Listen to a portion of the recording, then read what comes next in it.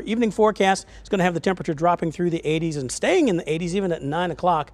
82 will be the temperature then, with a partly to mostly clear sky.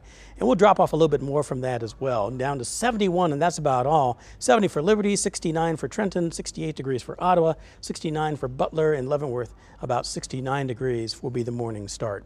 A look at the exclusive First Alert 9-day forecast. We have that chance of rain that comes in late Saturday and early on Sunday. Temperatures dropping to about 82, 63 to 82, the extremes there.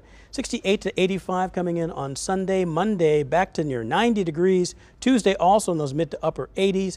Then another chance of rain coming in on Wednesday and Thursday with upper 80s to near 90. Morning temperatures in the 60s. And by Friday and Saturday of next week, back down to more the lower 80s at that time.